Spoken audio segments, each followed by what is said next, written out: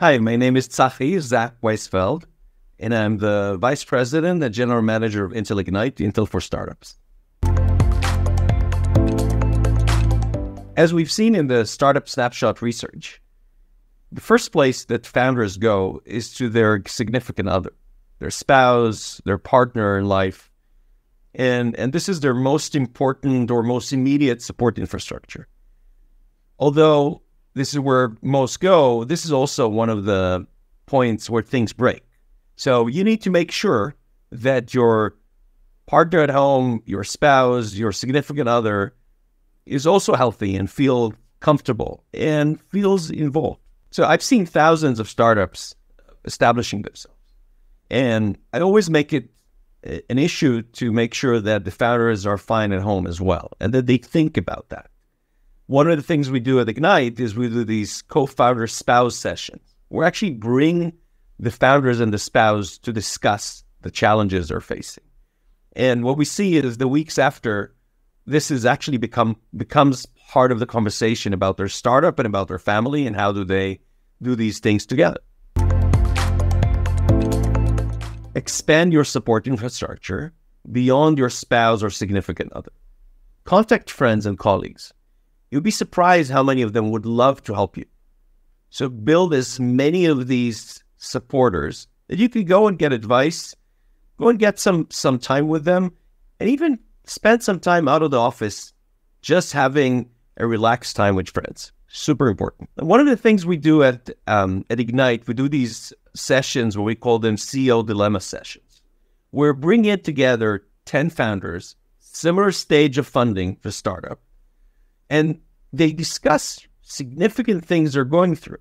And it builds a peer support group. It's, some of them call that's the weekly peer therapy session. It's good to have other colleagues, other founders, people that are at similar stage to you that understands these challenges you're going through and can look at you eye to eye and tell you what they do in the situations you're facing right now, or just spend time with you and just understand. So we talked about getting support from your spouse or significant other. We talked about building a network of friends and colleagues. And, both are obvious, although many don't do that. One of the issues that are not being handled well, or only 10% of you, according to research, says that you're going to your investors to get support. And I understand the complexity, and it is complex. You go to these people and you ask for their money, and you want to make sure that you seem strong. You understand what you're talking about. You don't break up. You don't break easily, right? But you're going to be surprised how many of them, with all the experience they have with supporting other founders, working with other founders, would love to help you. They want your startup to be successful. They want you to be successful. So find that board member, that investor that you can trust. I'm sure you can find that one, and have a conversation with them. Tell them how you feel, and you'll be surprised how great advice you can get from them based on their experience working with other founders as well.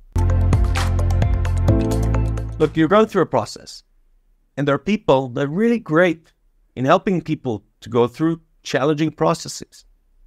So get some professional people to help you. If you need the best person to get their advice on your revenues, your code, whatever, you would try to get the best people. There are great people that could help you with your mental health.